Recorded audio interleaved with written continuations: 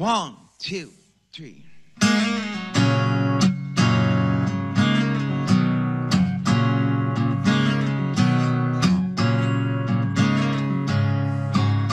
Tonight they're shutting down the borders, and they boarded up the schools. Small towns are rolling up the sidewalks. One last paycheck's coming through. I know you're feeling kind of nervous. We're all a little bit confused. Nothing's the same, this ain't a game. We gotta make it through. When you can't do what you do what you can. This ain't my prayer, it's just a thought I'm wanting to send. Round here we bend but don't break. Down here we all understand. You can't do what you do what you can.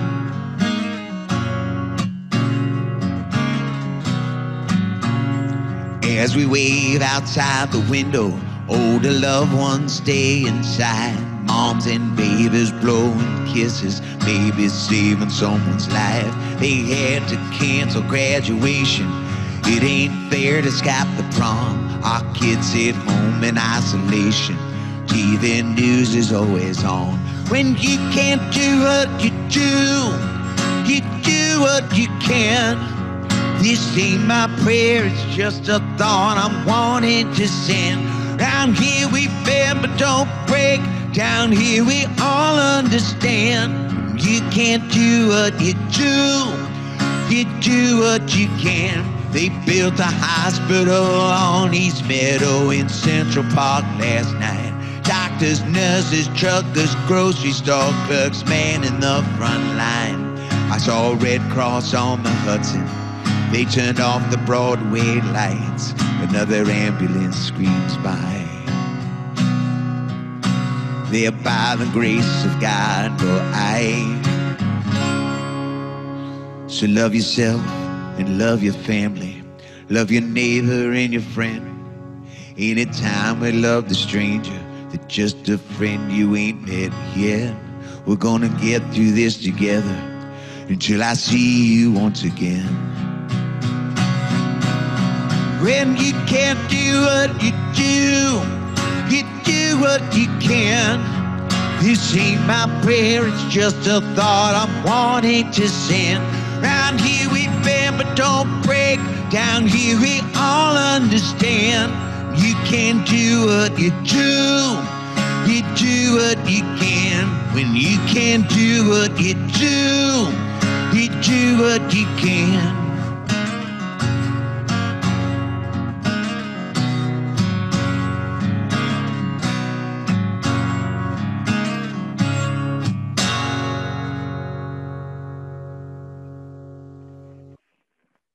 All right.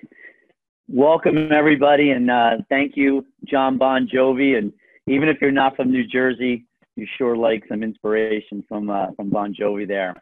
I want to welcome everybody to our 5th town hall, and you are in for a treat today. Just a couple of reminders on how we operate here. These town halls are all about participation, and I see we have quite a few of you out there. We drive this session on Q&A. So if you look on your screen, you should have a Q&A button, and we would love to hear from you starting immediately. You can start dropping your questions that you have for our panelists. Speaking of panelists, if we could go to the next slide. I'd like to remind you who's on board with us today. Of course, I'll be here for the duration of the call, answering any of your questions regarding security or front desk. We have Juan Jose Chavez from Plans, who's happy to answer any of your janitorial maintenance questions. Welcome to the group. Nick today will be able to answer any of your IT questions from Plans, anything around technology during COVID-19. Of course, we have Martin Cavalar, for all of our legal questions. Ray Venturino from Fire joining us again today to answer any of your fire questions. Jeff Shipman for fitness. He's here from Heartline. Ben Bosch, who you saw and met last week, will be here to answer any of your pool questions. And of course, we welcome and we're very excited to have Michael Fazio from LIV here with us today, who is our featured presenter. And with that said, and without any further ado, I'm going to turn it over to you, Mr. Fazio. Thank you.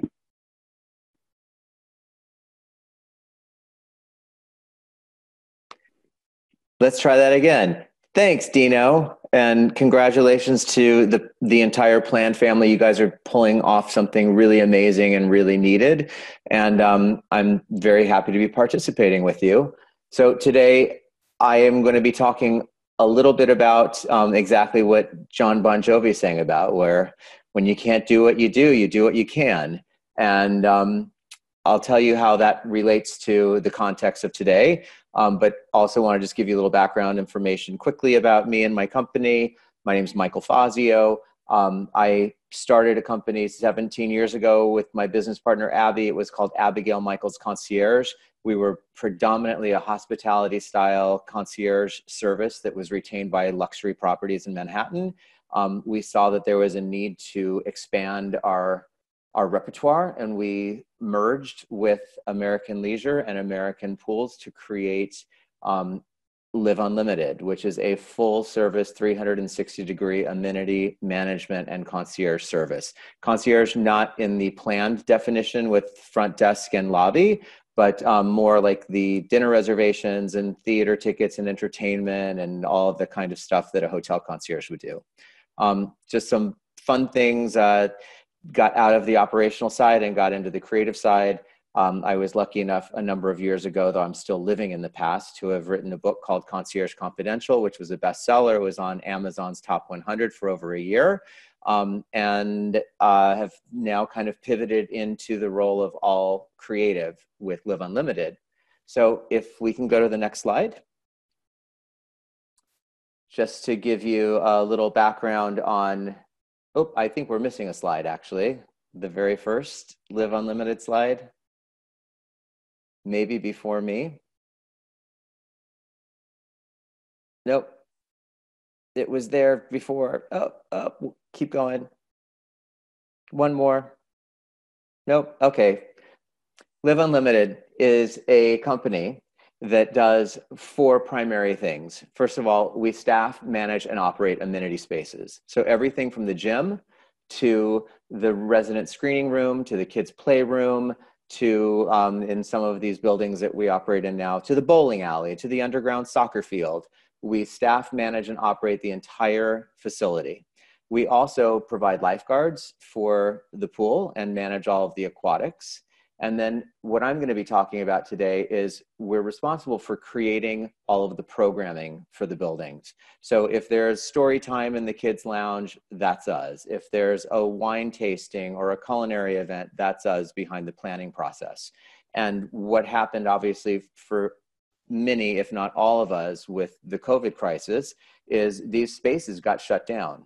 And our lifeblood is based on engagement. We are lucky enough to have a very robust technology and chief information officer who has innovated some amazing technology that gives us the opportunity to capture all of the metrics on usage, how many people are attending our events, how many people are engaging with our content. But what happens when there's nowhere for people to gather? There's no engagement. And where there's no engagement, there's no reason for us. And the domino effect takes place. So the developers and property managers are coming to us and saying, you're not able to do anything, so how about if we just postpone our relationship until this is over? And then residents are going to property managers and developers and saying, so we pay a monthly fee that includes social activations and access to the fitness facilities, and those are closed, so can we just postpone paying for that until this crisis is over? So we quickly tried to make lemonade out of the lemons, and we went to a virtual approach to activation, similar to what you're doing here. You're using the opportunity to be kind of stuck in, to innovate and get creative about finding ways to bring people together. So you can flip to the next slide. So where we used to do everything in the space, we had to now shift to doing everything online and through Zoom. And also we've really leveraged social media and brand of our own brand and our clients. So there are basically three components to how we're engaging right now in this digital virtual age. And we're going to start with fitness. So this is a key need for everybody in our buildings. A lot of people live in buildings specifically because of the fabulous gyms they have. As we're all shut in now, we also know that we're going a little stir crazy, and exercise and well-being is more important than ever. And so we are creating, or we started creating from the middle of March up until now and ongoing, 2 live streaming fitness classes every day. And we do a 10 o'clock and a 1 o'clock Monday through Friday. And then on Saturdays and Sundays, we do a 10 o'clock. And we've tried to look at our building analytics because we want to play to the masses. We can't just do what works for one building for one type of client, because now we're casting a very broad net to our entire client population, not building by building, but more on a holistic approach. So whether we're doing a nutritional workshop or we've done meditation workshops, we've done strength training, core training, ab classes, yoga. So every day this engagement is happening.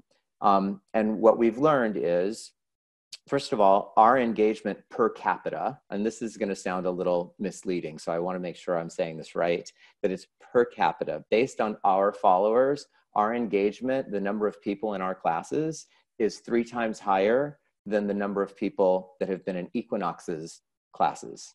So what we're taking away from that is, during a time like this, people are probably, this is indicating to us that people are probably gravitating to things that are more familiar to them. So they know your brand, they know your building, they live in the building, they're looking for things that are familiar. And it's very different than just going to, fitness.com and logging into some random class with a random instructor that you don't know, with a brand you don't know. And we're finding there's kind of a sense of community that's being generated by that. The other part is, through digital and virtual engagement, we're able to track just like we were in live engagement. So we're getting to know our residents, including people that were sometimes not members of the fitness facility, or maybe never partook in our classes in the past. And now we're noticing new names. So it's another interesting takeaway. Building familiarity and community. I think that because people are now coming to us as a habit, they have something common with one another to relate to when they have their own Zoom meetings with neighbors, or when we get back to normalcy, they will be able to reference this experience that they all shared together. And what I think is interesting about doing it, small brand versus big box brand, is they're going to keep going back, whether you're hosting it on your building site or driving them through the amenity management company, LIV Unlimited. It's a smaller population. It's more relatable. Everybody has something in common. So I think that's a really great takeaway from this. And also, when we are driving them to one central channel, we, or the buildings, some of our buildings are doing this on their own channels with our programming, but you can reinforce your message. So whether it's safety information that you need to give out, whether it's information about reopening, whether it's just a pep talk, you have them as an audience. So, these are like your opportunities to do a commercial. And then most of all, I think the fact that we've stepped up and created something that we didn't have before. This was about innovating on the spot. We did not do streaming fitness until March 18th. We're showing them that they're important enough to us, that we're doing new things, and we're stretching our comfort zone, and we're going outside the box to do something for them. And I'm definitely seeing amazing goodwill. We have clients and residents who are literally on our activations chatting to each other in the chat bar. So it's just witnessing all of this through the fitness and well-being side has been very powerful. And I think that, if you don't have if you don't have an amenity management company managing your amenities, you can still do versions of this. Nothing's as easy as it seems on the surface. I'm certainly happy to talk to anybody who wants to bring Live Unlimited on board, but don't think that this is impossible for you to do on your own. You have to create ways of staying in front of your residents and showing them that you care. And it's more than an email telling them not to use the elevator without a mask. So we can go to the next slide, which is the next component of our virtual programming, which has been all social engagement. And these are as successful as fitness, which surprised us. We came up with a virtual event menu. And basically, we're lucky enough to have a creative team of 4 people, plus myself, who wake up in the morning. And since COVID has started, we're looking for the cool things to do online. We're thinking about things that we could produce online that would normally take place in buildings. And we put together a very robust menu. And every week we're doing at least 1 to 3 events, social events. And what we've tried to do is break it into categories. So again, we're casting a broad net. We're targeting kids and families. We know that kids are home. We know we have to use some logistics too. We don't want to do a kids event in the morning because the parents are working. We don't necessarily want to do a kids event in the evening because maybe everybody just needs to unplug a little bit. So we found success with kids events either on the weekends or at 1:30. Guess why? Because mom and dad are on their lunch break. So they have time to now entertain the kids with our help. We have cooking and nutrition. We've been doing mixology and wine tastings. We've even been doing some arts and crafts online, including kits that we send to residents so that they are prepared with everything they need before the virtual experience. We're organizing board games that you can play online. We're doing open mic nights. We've done some lectures and intellectual programming. And then we just have the basic social. And the 4 images I have up there, just to give you examples of what people are responding to. And again, you can hunt this down. There is stuff out there probably that exists that you can just borrow from. If you can't create it yourself. We've created this ourselves, but there is information overload out there. And if you have time to hunt it down, it's there. So we did something, you see this on the top left is Frozen.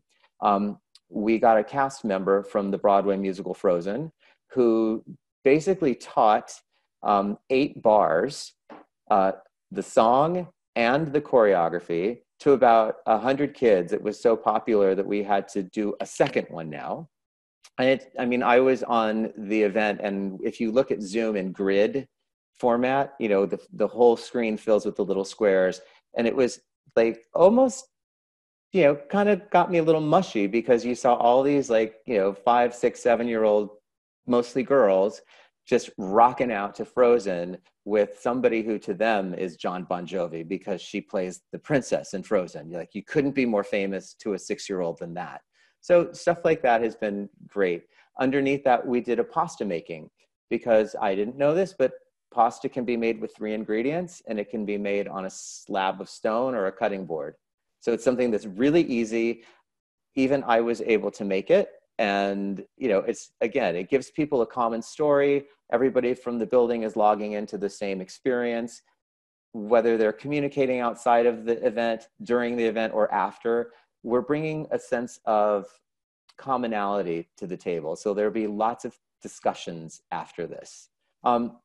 We're doing virtual happy hours. Again, so popular, we're starting to do them twice a week now. So every Friday, we're doing a wine online with Sotheby's Wines. If there's a local wine store by your building, contact them. I guarantee you they would be happy to participate to some level. And, strangely, everybody keeps coming back on Friday to hear, we're calling it Wine University, because we have a curator from Sotheby's who's explaining each type of wine. And it's very informative. And she's got a great personality and is very engaging, and it's working. We also targeted the pre-college people because college admissions is very stressful right now. So we brought on a college admissions coach, and she gave basically an hour of Q&A and tips on how to navigate through COVID. So again, it's all about casting a broad net. You don't have to do 25 things a day, but well thought out stuff that's out there online can be one step in the right direction if you don't have a company like Live Unlimited doing this for you.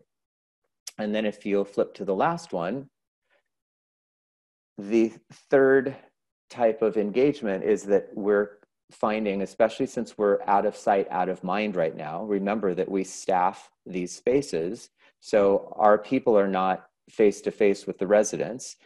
Our lifeblood is engagement. So when you're not face to face, it's, you know, you're easily forgotten. So what we've done is we call these, we name them Guide to Inside, because we're all stuck inside. And we also believe that there's a gigantic information overload. My mailbox fills up in an annoying way every morning, noon, and night. And I'm sure everybody has this experience with do this and do this online and try this event. And, you know, there's just so many things from, you know, shopping online to, I know that Ticketmaster is constantly sending stuff out saying like there's a virtual concert, but there's so much stuff that I couldn't keep bookmarking all of these sites. So we decided, let's just give people short snippets, short bites, and show them that we cared enough to find great stuff. So every week we highlight 3 to 5 really cool, really fun things that we see online. And then we've even started producing some of our own. So whether it's, you know, we polled our population and we got people to send in their favorite funny videos that have been circulating. So we put together our, you know, best of the crazy COVID videos. We had an author over Passover and Easter talk about taking advantage of this time to archive all your family heirloom recipes. So it's just creative content with links to things that are happening online. And then again, it's another way of staying in front of people, staying relevant to the lifestyle that we're supposed to be creating for them. Even though we're not there, we have to keep this going. You know, wellness is not only about physical fitness, it's about emotional well-being, it's about social connection, it's about building community. And most of all of this has really helped us to just keep things light and fluffy. We are not here to tell them about, you know, all of the horrible things that are happening. We're just here to say, here's a little relief. And we want to have as much upbeat time with you as we can. So there you have it, what we're doing. Again, there's so much out there. I really encourage everybody to emulate this in any way that you can. And if you really feel it's too big or you really don't know if you have this time, then that's what companies like Live Unlimited are for. And we have a great, like, we could start tomorrow. We have so much virtual content. Mr. Fazio, thank you so much. And what an incredible presentation. Thank you. Thank you. Always the professional. Sorry about the technical challenge there, but as usual, you go right through that and truly appreciate it. So a couple of quick things before we turn it over to Q&A. Now is a great time to take our poll. Nick, do you have our poll? And panelists, please mute. I do, Dino. So today's poll is, what time would be a more convenient date or time for this town hall series moving forward? Thursdays at 10, Wednesdays at 10, or Tuesdays at 10. So if everybody would just take a quick second and click on one, we'd greatly appreciate it. Thank you. Thanks for that, Nick. And, you know, a little behind there, a lot of you have reached out. We appreciate, by the way, all the feedback that we're getting about this presentation every week. We certainly want it to be convenient for you. As I've said, and we've said from the beginning, it's all about participation and all about you. So certainly I saw plenty of questions coming in, Mr. Fazio, while you were presenting. There are several out there for you. So with that said, I would love and be honored to turn it over to Rob Francis, our CEO, to start our Q&A. Great job, Michael Fazio. Great content. Love the presentation. Thanks, Rob. Absolutely. And the panel that's there, you heard from before, so throw your Q&A to the panel as well. So Michael, we'll start with, are there any advantages to virtual programming over the traditional on-site programming that we've been used to? And I think you've covered a little of it, but what are those advantages? And are you getting the feedback, either on polling or surveys from everyone, about what content you're showing and how is it received? Yeah. So first of all, thank you for not asking the question that I saw most recurring, which was, is he almost done? That was not asked. So there are a couple of advantages. First of all, what we've noticed through this fun phenomenon of COVID is that there were a lot of new people in our platform that were not previous engagers. So we have a very robust technology. We have resident lists. We're able to see who participates in what, and that helps inform the types of programming that we do. And one of the things that I found very interesting was we have a lot of the usual suspects. There are pockets of populations in every property of the people that will go to every event and will be very active in the building. And then there are people that are just they're enigmas. We never really hear from them, positive or negative. And, we're always trying to increase the number of people who we reach because it adds value to what we do and it keeps the building engaged, and an engaged building obviously has more retention and therefore is more valuable. So the advantage is we're getting people that we didn't get before. Right. Couldn't explain it, but maybe that's part of the, some people are shy. And Absolutely. Online, you don't have to put your camera on if you don't want. Right. So It's a whole maybe new way for people to start engaging and communicating. Yes. Like this has opened up, I'm sure, a whole new audience for you and for the buildings to start getting more of the community right by getting involved. I mean, in a few of our properties, they charge a membership fee to use the fitness facility, but because of COVID and just to spread goodwill, we've encouraged everybody just to open up the classes. Like, don't gate them. Everybody needs to do a 20-minute stretch every day.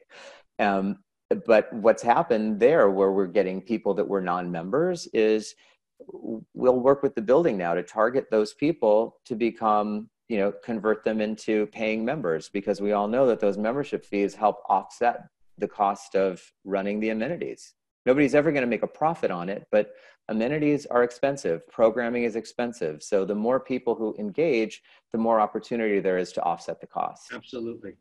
And so what do you think of the virtual programs that you're offering today?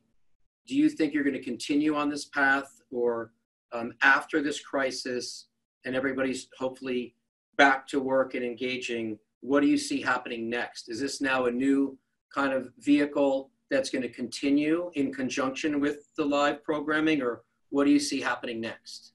That's a great question. And I actually do. Whether we get back 100% normal or a new normal, I definitely believe most of all that the live, not necessarily streaming, but these live group fitness classes are going to continue for a number of reasons. A lot of buildings don't have vast group fitness space, which sometimes I think can be a deterrent for people participating, because it's hard to get a space in the room. You're on top of one another. Sometimes the sound systems aren't professional. So this is definitely, I see, as an alternative way to keep people engaged with the fitness amenity. I also think that some of the lectures that we're doing, we've worked with a psychotherapist who, ran a Q&A to help people adjust to being around their spouse 24 hours a day. So these kind of discussion groups, we've done things with authors, we've done things with emerging filmmakers. Those are kind of niche programs. And I think that if we keep them virtual, it's that shyness thing. We will probably get more participation. And it's also just easier to log into a Zoom chat session with a subject matter expert than it is to, take a shower, fix your hair like mine, go and be in front of people. So I think that there is definitely a place to continue this. I see it as well for your world, and I think for all the business worlds we're in. What this kind of has shown us in terms of what effective communication and how business can look like going forward. So Right. love it. I'm going to give you a little bit of a break. I threw a couple at you and give the panelists a little bit, just amazing. But I'm going to stay in the amenity space and go like a 1-2 punch. I'm going to go to Jeff from Heartline for a second, and then I'm going to go to Martin on a legal question on the amenity space. So Jeff, when should we prepare to open our fitness facilities? Great question. Hopefully you've already started to prepare, really is the first part of that answer. And as far as bringing a provider in to disinfect, protect, clean, things like that, now's the time. It's the safest time for any company to bring in their employees if a space has been shut down.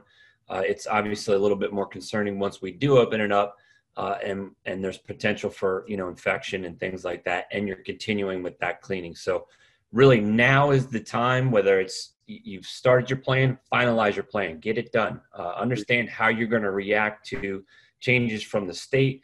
If you do have an incident, once you're opened up, put all those pieces together. Now your residents are going to want to know the answer no matter what the situation and as this fluid situation changes. So your plan absolutely should have been started already, and you should be finalizing it. And really right now for cleaning, disinfecting, things like that, where you're bringing people in to prep the space, yes, do that now. It's the safest time to do that if you have those providers that can get in. Thank you. And then for Martin, is it recommended to have residents sign a waiver for amenity use? Just quickly before getting into that, to add to what Jeff said, you certainly want to prepare to open all these facilities, but you should not be opening them until you're allowed to. So check, with your council, check state to state is going to be different. I know in New Jersey, for example, they announced, golf courses and state parks can be open.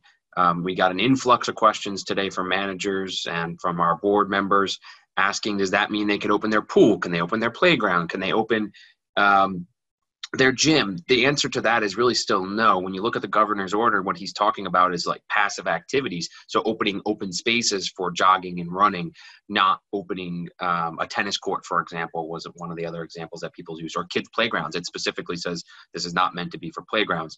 Things that you would be touching, that type of thing, still need to stay closed, at least in New Jersey anyway. And then with respect to the waiver, the question you asked, I don't know that I don't think you should have people sign a waiver with respect to COVID-19. What I do think you should be doing is when the facilities open back up and they are allowed to be open, you may post signage, right? And you might tell people what it is you're doing, what protocols you've put in place with respect to cleaning, disinfecting, or maybe rules and regulations that didn't exist before that exist now when you go and use the gym. What you should have, though, and I talked about this a couple of weeks ago, is a waiver for gym use in general. Anytime you go to any gym that's not part of your community association, you're required to sign a waiver. Associations should have a similar waiver, and it would cover everything from COVID to personal injury. It's essentially understanding that you're using that space at your own risk. You want that general waiver. Do you need one specific to COVID-19? No. Do you need a general one? Yes, always. While we're together, I'm going to ask you one more. Can an association restrict guests, I guess, to utilize a private pool, to use their pool? I think that's what. Yeah, no, a lot of people have asked, well, if a single family homeowner has a pool, they're allowed to use that. Can an association say, okay, as long as it's only our residents, can we continue to use the pool? The answer to that would be no, because what would happen is you'd be violating the governor's order on social distancing and gatherings. So while your single family home can have the pool, that's not going to have an instance where there's people who don't live together, unless you're inviting people over in violation of the governor's order, and you're gathering with 10 or more people in an area. So that's why, the community association pool still can't open. Hopefully that changes really soon. We're starting to see some stuff open, like golf courses and everything. So who knows, maybe by, the Memorial Day weekend, the pools could open maybe shortly thereafter. And that's why Ben last week was really stressing to everyone, get your preparation in place, prepare the pool. You can prepare the pool to be open, but you just can't allow people to use it. You should be doing those things now. Yes. Okay, thank you. So I'll turn to Ben for a second. What should a maintenance program for a pool look like while we are waiting to open this season? I know you touched on it a little bit, I guess, last week, but that's why we have these each week to do this. So yeah, so the pool maintenance program, like the activities that we're doing in our markets are the same as we would be doing any other time this year. This year we're doing the same things we would be doing any other year. Okay. So for us at this point, it's business as usual, preparing the pool. It takes, usually 2 to 3 visits a week, especially as the temperatures rise, to treat the pool, do all the filtration functions that have to happen to keep it looking good. We stay in that holding pattern, okay? So it's just that 2 to 3 times a week, treatment and so on, to carry it until such time that it becomes permissible and we can take the last steps to get open. Okay, thank you, Ben. We're going to ask our resident IT expert, and this week it's Nick, and appreciate you jumping on. How can I find the best Wi-Fi zone in my house? Does moving closer to my router always help improve Wi-Fi connectivity? Well, hello, everyone. I'm just going to touch on this. Is not a one-size-fits-all solution to this. Parents are home, kids are home, Google Meet, Hangouts, Zoom, Teams, Skype. There's a lot of contention for wireless networking. Yes, logic says the closer you are to your access point, the better performance you're going to have. But, if your access point is in your basement and you're on the second floor, yeah, you may see some issues you wouldn't see on the first floor. At that point, it may be worth investigating the adding of a wireless repeater or another access point to stretch that network across your house. There's no one size fits all. I definitely, in this house, we had another router or whatever put in just to get the connectivity. I'll throw one more at you, Nick. Sure. How to conduct remote board meetings for people that do not have the PCs or smartphones, or maybe they're not readily available for everyone. Are there telephone conferences for 300 plus communities? Absolutely. So much like we're using Zoom today, and there's Cisco WebEx and Skype, and there's a host of private companies that offer audio-only conferencing. In this case, it sounds more like some people may not have computers or availability of technology besides an audio phone. Even Zoom conferencing today, we could dial in the audio, people can hear it. They may not participate video-wise, but they'd still be able to join the conference. And a lot of them can go up to 10,000 users. Nice. Thank you. Sure. All right, JJ, Juan Jose Chavez, a janitorial one on reopenings. Is there a reopening action plan clients can see specifically, I guess, for disinfecting, janitorial cleaning, for tenants moving back into offices, and I imagine for residents going back into amenity space? Yeah, that's a great question. Good afternoon, everyone. So I think it's very important, just like the other panelists have been saying, now is the time to start doing all this. So for example, us at Plan, we do have a very detailed, multi-directional plan where we will look at the site that is closed or at the area that is closed and put together a tailored program to get that space ready to be open. For example, we will be looking at the staffing required, any type of a specialty equipment, how are we gonna disinfect that area? And obviously we will take into consideration the different components in that area, from the type of furniture, if there are stairwells, if there are lobbies, if there are elevators or something like that have been closed. And based on all that information, we will put a very specific scope of work, and we will meet with the customer, either the property manager, the board of the building, or the property manager, and we will, explain exactly what we're going to be doing. And once again, we will get the agreement and move forward with that project. I think that another aspect to consider too, this is not just a one-time thing and then open it and then things go back to normal. I think what is important too, that is even after making sure that the area is clean and is ready disinfected, have a plan that will constantly monitor that area to make sure that we're doing everything that we can to keep that area clean. So yes, pre-opening is important, but it should be a continuous effort to making sure that we're doing everything we can, Rob. Especially, I guess, in the high-touch areas, the elevators, stairwells, lobby areas, common areas, how often, how much that type of disinfecting work's going to happen, and hold it to some type of accountable standard, I guess, for what needs to happen next.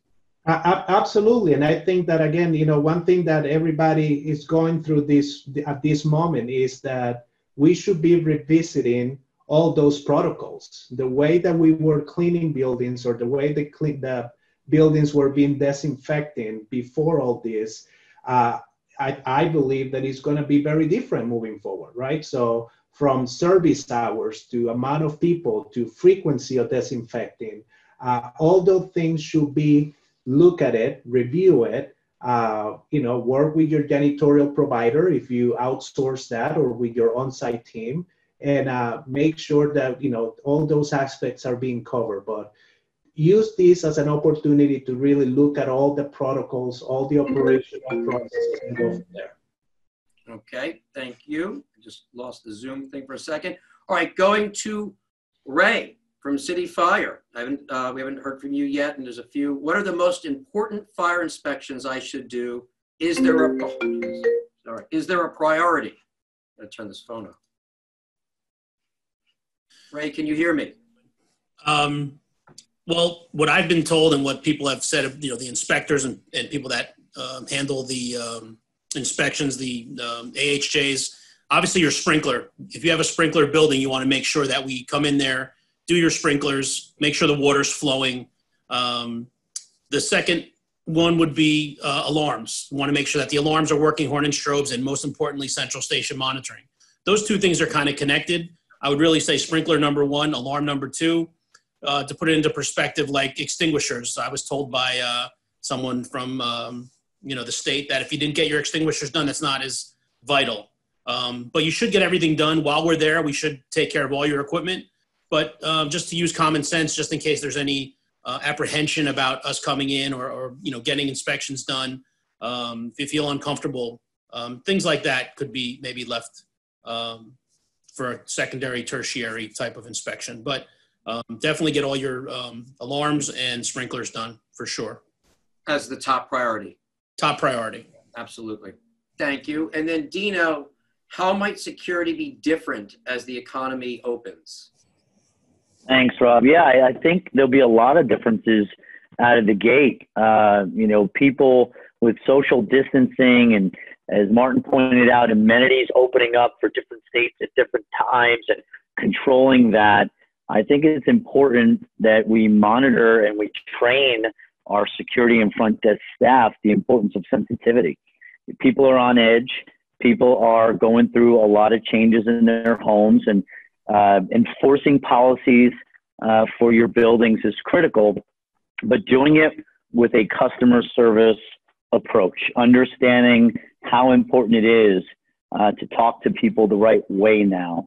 We can train on security all day and how to enforce rules and regulations, and we can hand out a manual to anybody. What's important now is that people understand and we train them on how people are feeling. And I think, like Mr. Fazio pointed out earlier, the importance of people's feelings. And this is when the elite come out. This is when the strong show who they are.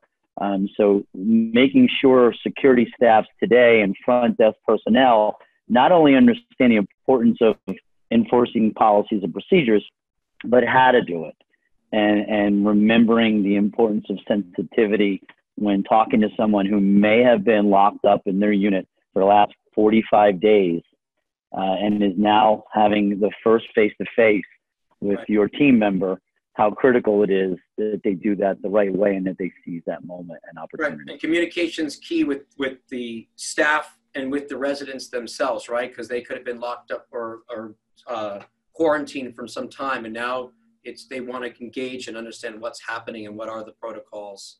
So it's very key. That's critical. And communication from the management to the residents. And this is opening up on this day. This is not opening up on this day. And, that's critical. Absolutely. Thank you, sir.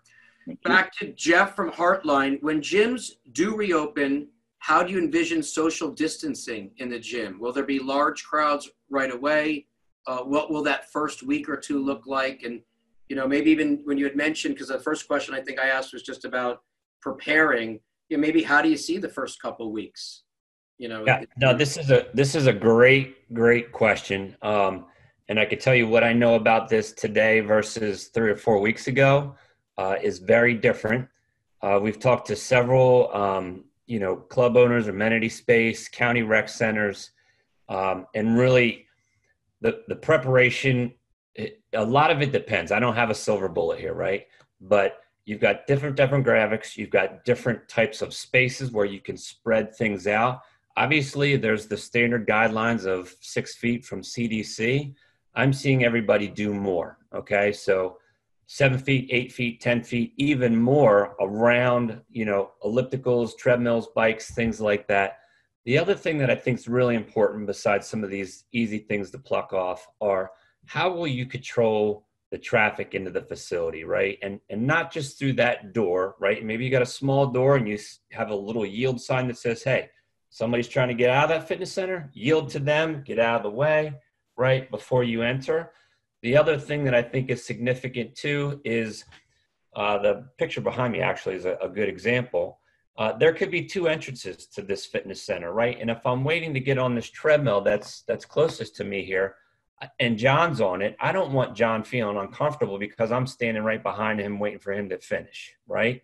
And also, if people are coming at 2 different directions, you kind of want this hallway to flow one way, and that's it, right? Not where you've got people, you know, intersecting or passing each other, whether they're wearing a mask or not. These types of things are going to create anxiety in that environment. So, you know, specifically answering the question, it depends on your space. I recommend doing more than just, you know, what CDC is recommending, and then controlling the flow inside the facility, and obviously controlling, you know, the membership, a key fob to your amenity space, or, hey, you know, so 10 people can only sign up between the hours of 6 and 8 when we're open.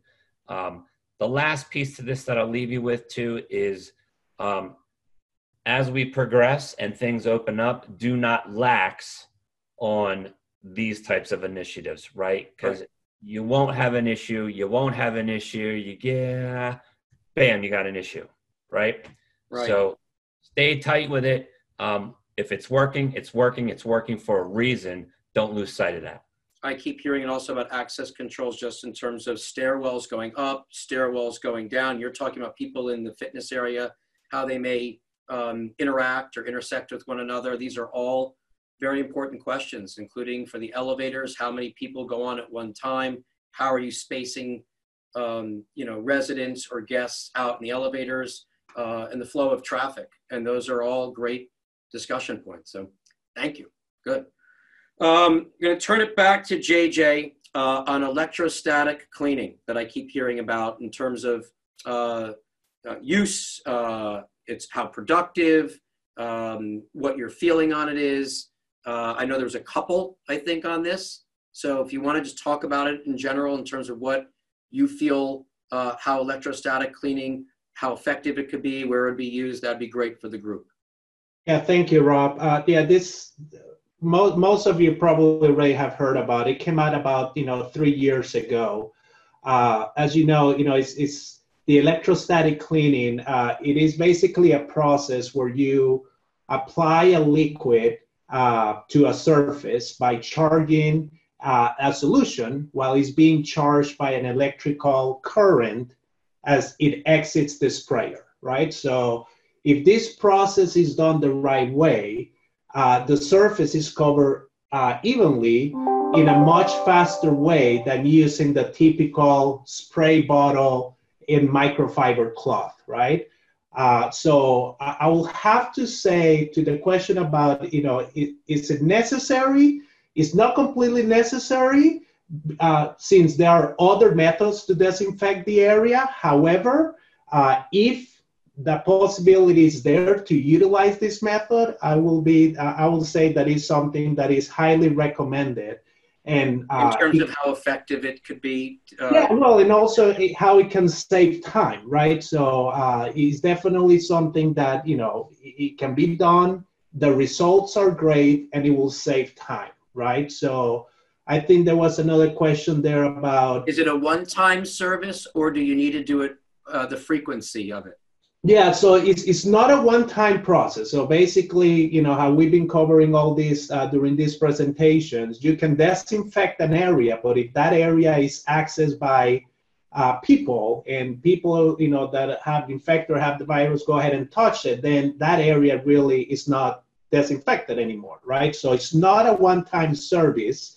It is a good process to add back to my answer before about what program do we have moving forward once the area is open, is something great to be added on that recurring program of cleaning program of an area, right? But it's not a one-time process just because you can clean it, but then it will get infected or dirty or such by the time that somebody is somebody that has the virus or, you know, has any type of bacteria will get it infected. I think the other part was that, you know, there's some comments there about, do we need to prepare the area for electrostatic cleaning? So the answer on that is yes, there is some preparation that it needs to happen. Obviously, hopefully this process is being applied by somebody that is properly trained, by somebody that is wearing the proper personal protection equipment. You want to remove some of the paper products in that area. You want to remove that. Another great suggestion also that we are implementing is that we are putting a sign at the entrance of the area, alerting the residents that this area is being treated at that particular moment to avoid coming into the area. That has definitely worked out great for us. Another great thing about this is obviously, you know, once the area has been treated by this process, it is safe to, you know, walk in immediately. It does have a killing time depending on the chemistry that the organization is using, between, you know, 1 to 2 minutes. But other than that, it is a good option. Cost-wise, it's on the higher end, so that is something that everybody should consider that as well. But again, work with your janitorial provider if it's not us, or if you're doing it in-house, and you know, you can take next steps as necessary from there. Thank you. So let me ask, going back to Michael Fazio, and there's a couple real quick, and on for the panelists, because I know we only have, you know, in appreciation of everyone's time, there's about, you know, 7 minutes left. I want to make sure I get to all the participants' questions. So I want to make sure if you see one that I'm not getting to, feel free to make it interactive. But Michael, there was 2 asks I think you'd want to answer. What local geographic areas does LIV service? And I'm sure that that's something that you'd want to relay to the group. And that was asked by someone I know in the industry quite well. So. Okay, we service the tri-state area and New Jersey. We also are currently expanding into Florida. And we operate and manage some spas on an international level, from Grand Cayman to Honduras to California. Nice. And then there was one other, and it was just in front of me. So let me see if I can grab it for you real quick. If not, I'll turn to someone else. Let me see if I can find it, Michael. And it was just about the programming itself. So let me just see. Nope, I'll get back to you in a second. These things come and go. This is, you know, this is what live television is. Dino, was there anyone, I'll turn to you, that I'm looking at the list here and I want to honor the questions that are here. Anyone that's jumping out that I'm not grabbing for the panelists? I want to make sure I give everybody their due here. Yeah, absolutely. I did see a question about security. How are people dealing with resident enforcement of wearing masks in common areas and the jurisdictions on site security? I think that would be a good one. And I'm going to ask Martin to piggyback with me on the legalities of it. But enforcing, if it's a building protocol. So from a security standpoint, if your board of directors or if the building has decided that you must wear masks in common areas and you inform the security team to enforce it, well, with that, is it a violation? You'll have to let us know how we report it back to the board, et cetera. You'll let us know, and security will enforce it from that standpoint. Martin, I'm curious on the legalities of that, if that's something that a building can set as a protocol. I keep hearing from the governors that they highly recommend wearing masks when you go outside, but I'm curious from a legal standpoint how that would apply. Sure. Yeah. So what we've been telling our condo association clients is, and this is our interpretation of the governor's order, and the association has authority to make rules and regulations governing the common elements and common affairs of an association, right? And that would include the use of amenity spaces, but everything like the lobby and the hallways as well. Those are common areas. So if there is a high likelihood, and there is in all of those areas and all of these buildings we're talking about, that people are going to have to come within 6 feet with one another, meaning social distancing is not always possible, you can absolutely make it a rule that the residents in the building and anyone in the building has to wear a mask when they're in the hallways, when they're on the elevators, when they're in the lobby, when they're in any common areas. I agree. Enforcement is a bit tricky. So first part of that question is, can you make it a rule? Yes, under the governor's order, I think an association would have the authority to do that because it's something that's being recommended not just by the governor, but by the CDC, right? So that's a reasonable basis to make a reasonable rule in this circumstance. Now, once those recommendations go away, once the governor's order goes away, that'll change. Obviously, you wouldn't have the authority to require someone to wear a mask, barring these recommendations from the CDC and the governor's order. Enforcement's a little bit tricky. Yeah, you obviously don't want your members or your staff probably having to come within 6 feet of these people themselves, right? And no one's suggesting anyone's going to do anything physical in the sense of security, rough anyone up or anything like that. But I think the process you pointed out is correct. You alert the board, and the board hopefully has some process for either enforcement or fining. Now, I'm strongly against, first-time offender, sending them a fine in almost any circumstance for a condo association. I think these are your neighbors. These are the people you live with. You want to reach out to them. You want to explain why the rule's in place, make sure they understand the rule, that there is a rule in place, why it's important, why the board did it, where the authority comes from to do it. And you're probably best doing that over the phone than in a letter, right? You can involve your legal counsel. For a first-time offense, I generally say don't do it. People get a little, intimidated when legal counsel's involved for something like this. Try to remember they're your neighbors. You live in a community. I'm more than happy with any of our clients to help the manager in giving them sort of a dialogue that they should communicate and go from there. But yeah, if you have an habitual offender, maybe the solution is you have to fine them. It's, and I hate to see people, do that, but in this current environment, it's very reasonable to require the masks.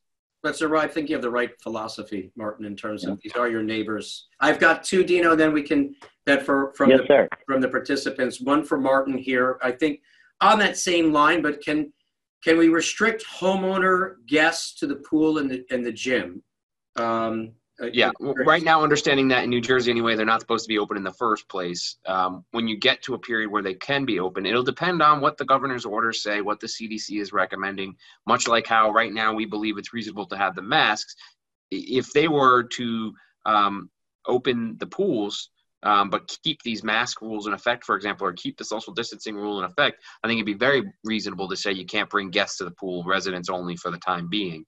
That may be something that is a requirement of an executive order at some point. The governor may say you can open your pools in communities provided it's residents only, and you're social distancing, and it may be the case that you can only have so many people in the pool at a time in that area. Maybe they have to get 90 minutes or a half hour. I think JJ mentioned last time that down by them they were doing signing up, and you could go to the pool for 90 minutes because only so many people could go at a time. That's something you might see up here eventually too in New Jersey. Thank you, Martin. And Michael Fazio, I found that question that I was looking for, and wrap it up with you. Who pays for the virtual programming? Does the building pay the fitness instructor to do these classes for the residents, or how does that work? Yes, well, you always get what you pay for. So So yes, buildings typically build this into their budget, something that we are happy to consult on. And some buildings will try to offset the cost by charging residents. Other buildings just use it as an operating expense. And again, it's knowing that they're providing a service to residents that will keep them engaged. Engaged residents are more likely to retain. The more retention, the higher the value of the building. So, and we're not talking gigantic numbers, but it's definitely something that needs to be planned for. Thank you. Appreciate it. Thank you. And Dino, I will turn it to you. And again, if anything I left off on this, there's been a barrage of questions. No, thank you, Rob, and great job. And one of the questions was, can you access the slides from our presentation? And just want to point out, and as you can see on your screen now, on our planned company website in the COVID section, every single week we post this presentation and we keep them all out there. So feel free to go back if there was ever something you wanted to rewatch or share with your teams. That's the place to find it, and we'll keep doing it. I want to thank all of our panelists today for a wonderful job. Michael Fazio, great 17 years of knowing you, my friend. Excellent job today. LIV is doing phenomenal stuff out there, and we really appreciate the participation.